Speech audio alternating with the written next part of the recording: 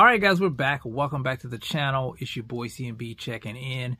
And we're talking about Oscar De La Hoya, guys, because I just watched his Clapback Thursday segment on his verified Instagram page.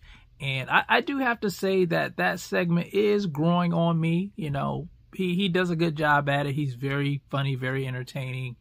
And the last one he just did, he talked about the PBC. And he also talked about Canelo Alvarez. So I want to play some of that for you guys.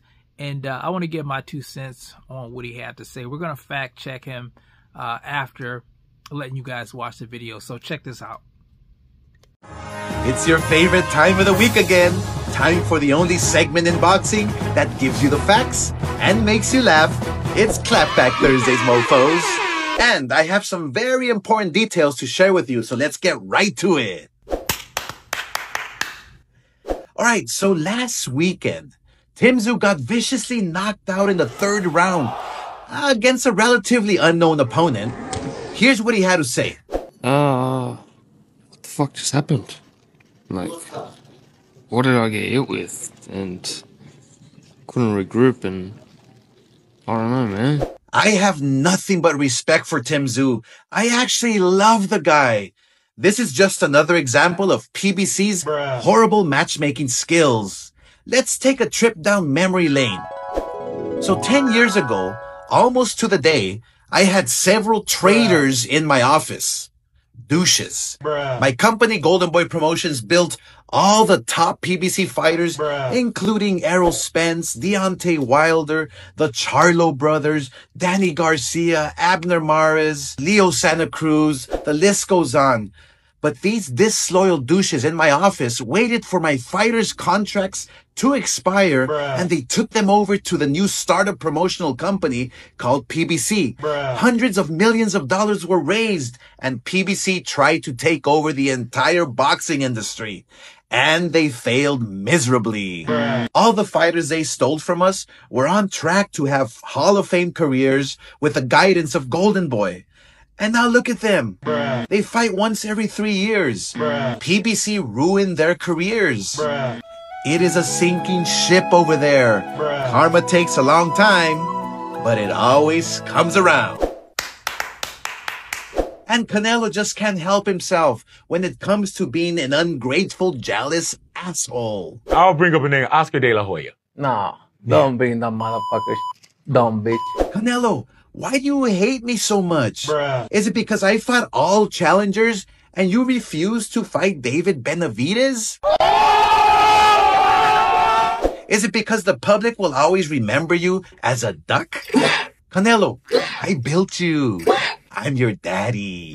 Forever, and you cannot deny that. So Canelo, fuck you. And remember, folks, you're never a hater if you only speak the facts. Have a nice weekend. All right, guys, so you guys heard that there. Oscar De La Hoya pretty much going at the PBC, going at his former fighter in Canelo Alvarez. Now, the question is, does he have a point? Does he have a point? So let's tackle that. Let's tackle the stuff with the PBC first. Now, he mentioned how he had these fighters on Golden Boy. Fighters like Deontay Wilder. Fighters like Errol Spence Jr., the Charlo brothers, Danny Swift Garcia, Leo Santa Cruz, to name a few. How traitors in his organization, in his office, waited till those fighters' contracts expired and took them over to the startup company Premier Boxing Champions.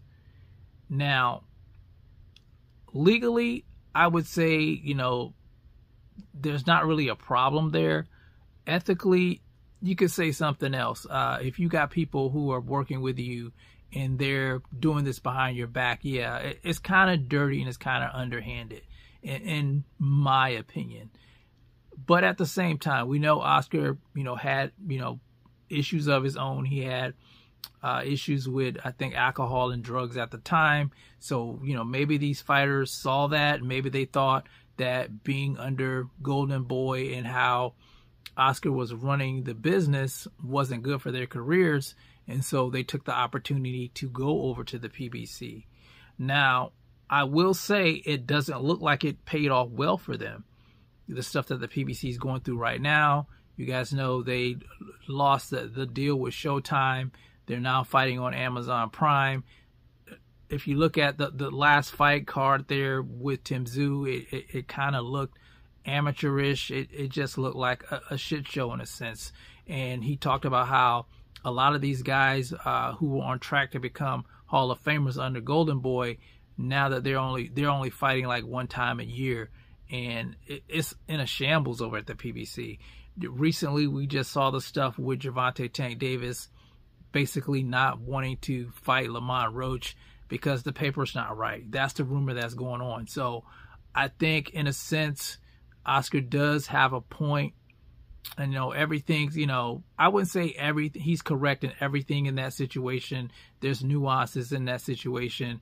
But I do see how he may feel vindicated because the PBC is going through a whole lot of issues right now. And a lot of those guys who walked away from him, they are also going through issues. So, you know, it is what it is in that sense.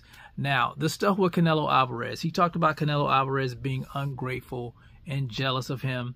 He said that, you know, people will always remember Canelo Alvarez as a duck because he didn't fight David Benavidez. And he said that he built Canelo. He said that he's Canelo Alvarez's daddy. And I will agree, he did build Canelo on Golden Boy. So, yeah, I guess in a sense, you could say, you know, Oscar is his daddy. As far as Canelo being jealous of Oscar, I don't really sense that. I don't know. I don't think he's jealous of Oscar De La Hoya because he's having, you know, a great career. Now, whether or not he's ungrateful, it's possible because, like I said, Oscar did build him, and now, you know, the relationship is just severed. And then he talked about how, you know, Oscar talked about how he took on all challenges, and, you know, the fact that Canelo Alvarez is ducking David Benavidez, and I do have to agree with Oscar on that. You know, Oscar was a different type of fighter. He was a different breed. You know, he was going to fight the best competition, whereas we see sometime with Canelo Alvarez, you know, he ducks and dodges and cherry picks his fights in a sense, you know. So I think he does have a point with that. But like I said, everything's not correct what Oscar said there, but he does make some valid points in his Clapback Thursday.